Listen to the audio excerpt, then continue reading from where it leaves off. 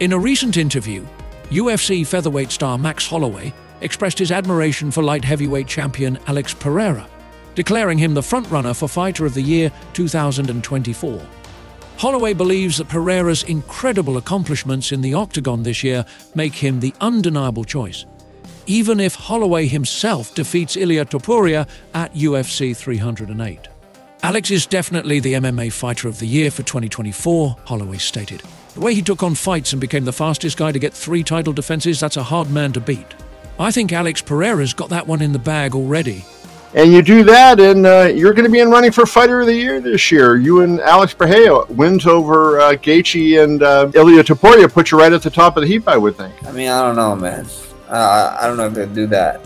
The way Alex took fights, I mean, the fastest guy to defend his title, right, with 3 title defenses, that's a hard man to beat. I mean, every time I'm in the talks for it, somebody's having a crazy ass year, and I think Alex Pereira got that one in the bag already.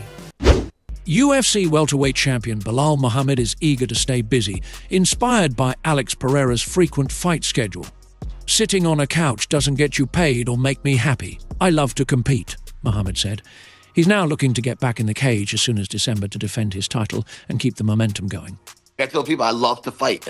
It's so hard to stay healthy in this game that if I'm healthy, I want to be in the cage. And people are like, "Oh, we thought you were gonna wait a year to defend, and you're gonna push it longer because it took you this long to get it." And it's like, sitting on the couch doesn't get you paid. Sitting on the couch doesn't, make me happy. I want to get happy by competing. I love to compete, and it's like such a small window in this game where you don't know what tomorrow's gonna hold. That I'd rather stay busy. And the hardest thing for me was that weight. I wanted to get into the cage. I wanted to fight. So, yeah, I think that for myself, it's obviously the task at hand. What's next? And then for 2025, I'm trying to get on that Alex Pereira schedule, right? If it wasn't for him, I would probably be on that Fighter of the Year ballot for the guys that I'm being in the route that I'm taking. But, he still exists.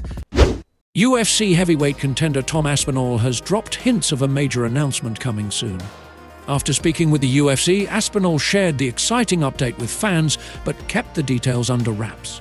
"Can't reveal them right now because it's top secret, but there is big news coming soon," Aspinall said. The cryptic tease has sparked speculation. Now he is training for backup fighter for John Jones versus Stipe Miocic. Any updates? What's going on? How's this week looking? Updates in terms of fights and that? Yeah, I'm just training to be the backup fighter right now. I'm getting myself fit. Do I think it's going to happen? Probably not, but I'll be ready for it if it does. And we just spoke to the UFC, we've got some plans in place. Can't reveal them right now because it's top secret, but there is big news coming soon.